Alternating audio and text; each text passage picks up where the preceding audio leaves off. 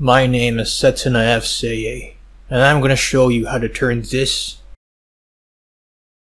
into this.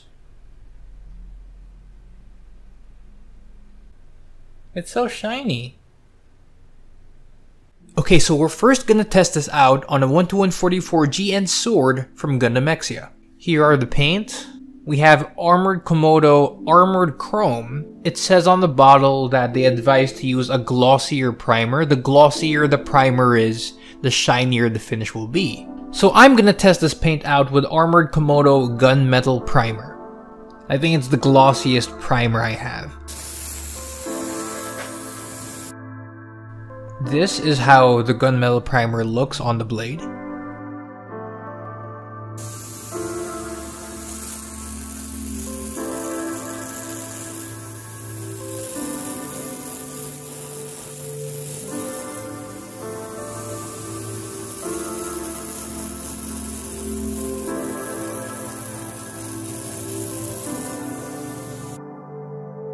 And this is how the chrome looks on the blade.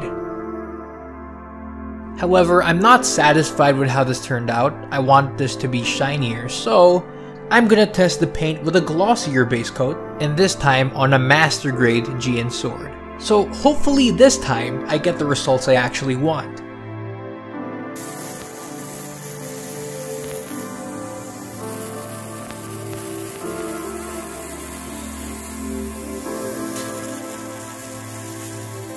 And this is how it looks like with a gunmetal primer on. But like I said, I'm going to use an even glossier base coat for this one. So I'm going to use this Tamiya metallic black as the base coat. Hopefully this will be glossy enough to get the finish I want.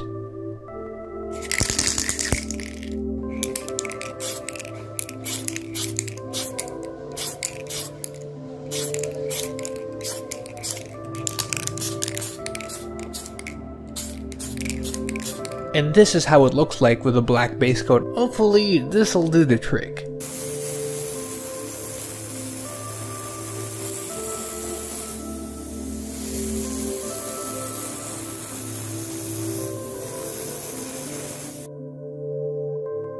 Using a black undercoat resulted in a deeper metallic finish.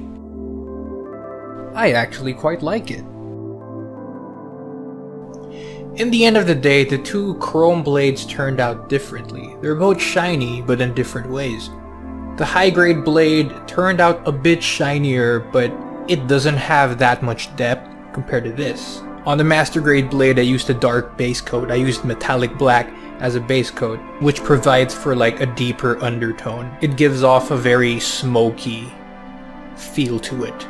In the end of the day, I actually prefer the smokier finish. Look at that, it's just so beautiful, isn't it? Bottom line, I am satisfied with the overall results. If you're looking to experiment with these paints, I highly suggest you try using glossier primers or glossier base coats. That might actually make the finish even better. And like I showed you a while ago, using a darker base coat helps because it provides like this depth. It provides like this undertone, which for me is always a good thing. Although if you want a more upbeat chrome finish, Armored Komodo also offers the Supra Chrome. It provides for a more upbeat chrome finish. However, the chrome effect on the Armored Chrome paint is actually more durable and more long-lasting according to the company. So in the end of the day, it really boils down to what you prioritize. As for me, I'm very happy with this. It is of a standard truly worthy of the name Gundam, aka me.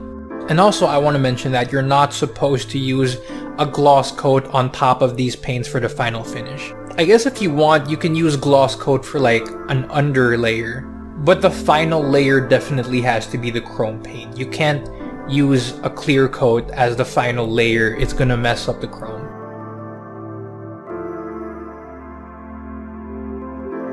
If you want to see more content like this, don't forget to like, subscribe, or maybe comment what you want to see in the future. Yeah, that's about it. Peace.